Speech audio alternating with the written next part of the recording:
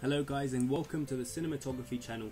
In today's video I'm going to be demonstrating how to add bokeh in front of your video to give it like a dreamy effect. This works very well for wedding clips and the similar.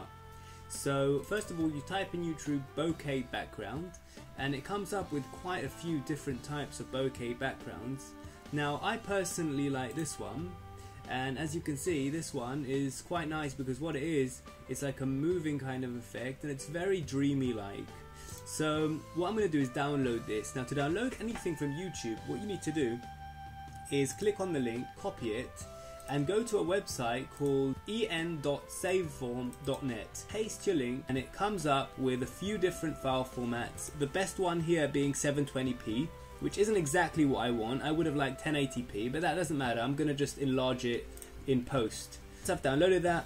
Come into Premiere and look for the scene that you want to apply this kind of filter, if you want, on top of the clip. I want this one, just for example, where the...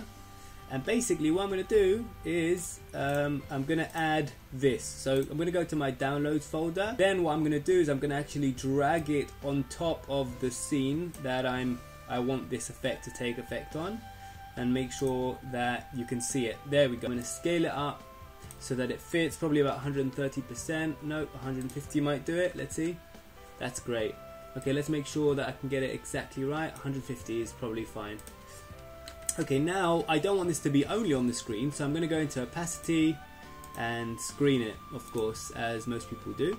Now let's have a quick look and see how this will look on our footage. Okay, I'm liking this effect quite a lot actually. It's quite nice. At the beginning I didn't like it so much. Whatever, basically this footage is changing all the time. And so I'm going to find some place in the footage that I actually like, and then I'm going to use that specific footage on top, and as you can see, it creates a very dreamy kind of effect and like a love kind of effect, which is very, very effective on wedding videos. Okay, that's the end of our tutorial. We're going to be posting about 3 or 4 more tutorials in the next couple of days with similar kind of effects, so make sure you subscribe to never miss another episode. Thanks for watching the cinematography channel. Bye bye for now.